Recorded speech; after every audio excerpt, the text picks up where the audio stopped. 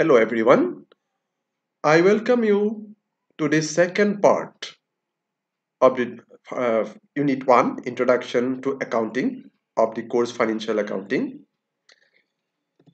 In the first part, we have discussed the meaning of bookkeeping, the meaning of accounting, objectives, and functions of accounting. In the second part, now we will discuss the use of accounting as a source of information, means how accounting can be used as a source for collecting information. And number two, characteristics of accounting information. What are the characteristics of this information that is supplied by accounting? Now, if you remember our example in the first part of the discussion, that Mr. X started a business with investment of rupees 10,000, then various expenses, and he wanted to know the profit or loss of the business. Now, all this information will be supplied by accounting. In that case, the accounting user of accounting information was limited to the only one person, that is Mr. X, the owner of the business. So, when the nature of business changes or the size of the business changes, the users of accounting information will also change. In our example, it was a small business. The accounting information will be used by only one person, that is Mr. X, the sole owner of the business. So, in case of sole trade business and partnership business, generally the users of accounting information are limited to the owners or the partners. But when the size of the business is bigger, for example, in case of a joint stock company, the users of accounting information will vary. The category of accounting information users will be more as compared to a sole trade business and partnership business.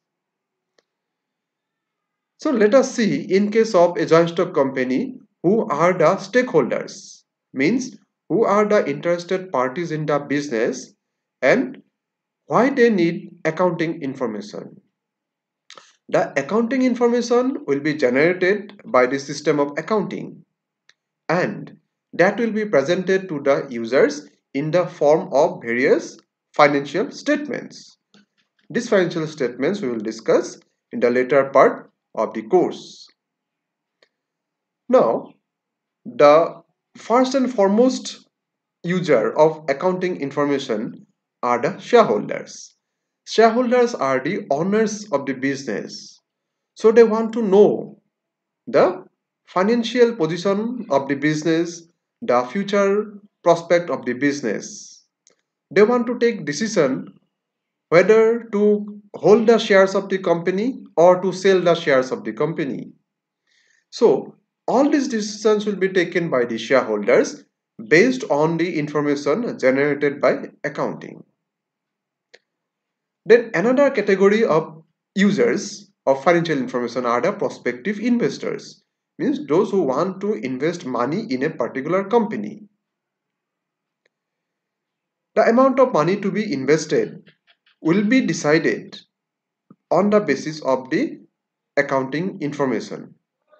Means the prospective investors will collect information on the profit of the company or the loss suffered by the company, the future performance, the likely performance in future of the business. All those informations will be generated by the accounting and will be used by the prospective investors to invest their money. They will calculate the expected rate of return in the future periods. Then, board of directors. Board of directors are the persons who manage the day-to-day affairs of a company.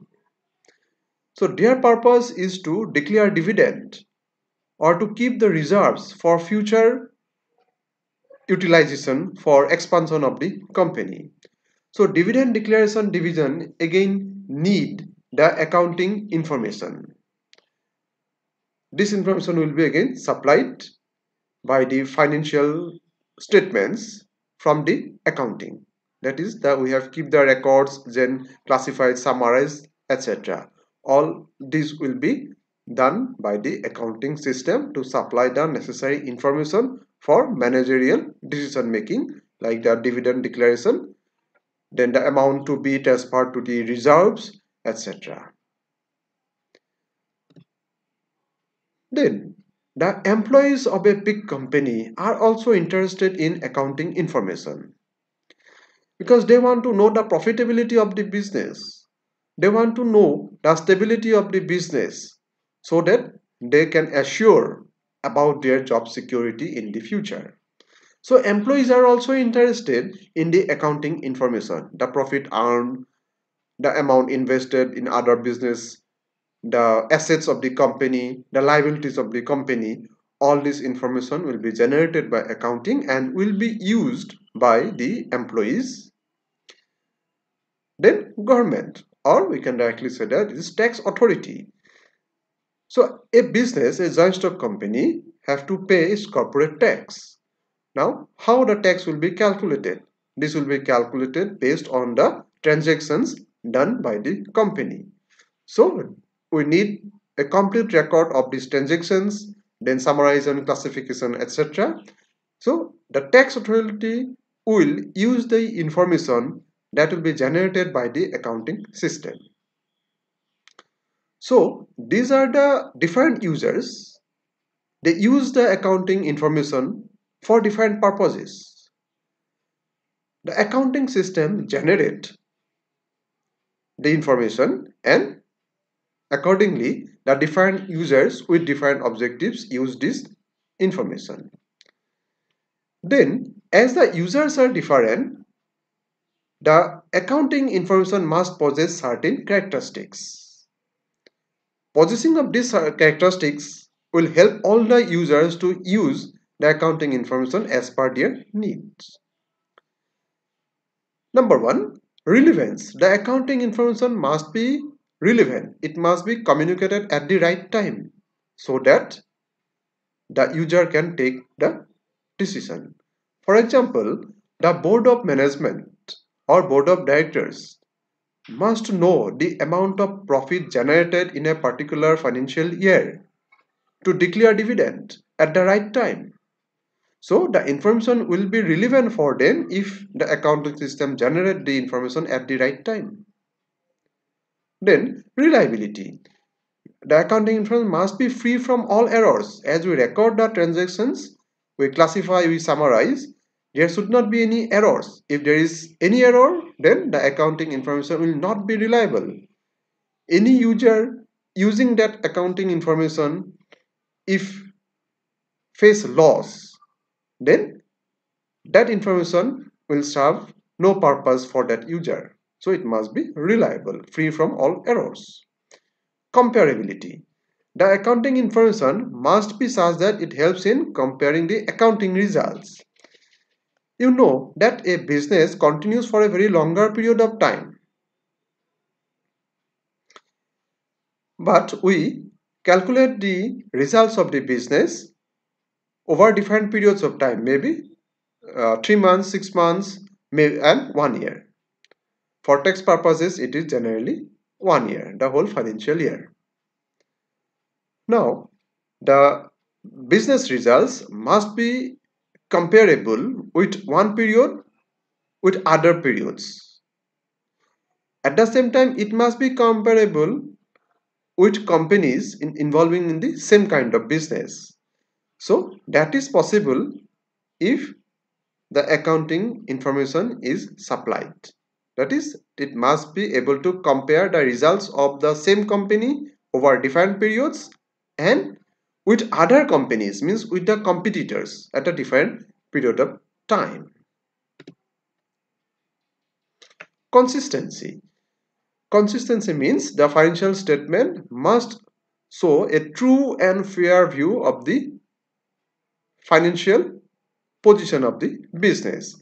It is possible if the accounting method that is applied to record, to summarize and to classify the transactions are consistently followed.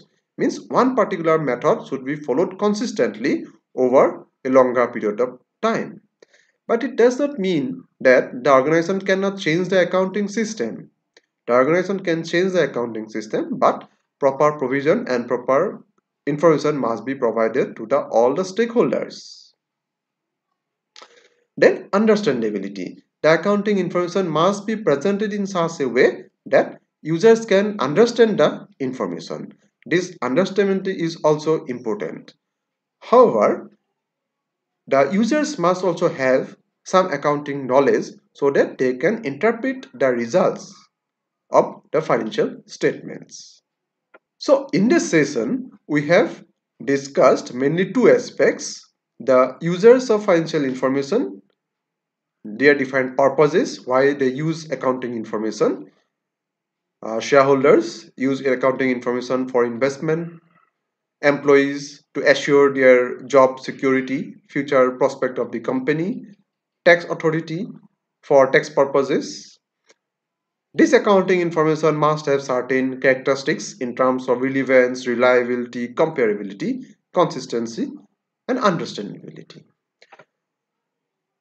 So the second session will be in here, and we'll move to the third part where we'll discuss the different terms of accounting that are generally used when we'll come to discuss about the different accounting aspects, different books of accounts, etc. Thank you. Thank you for watching.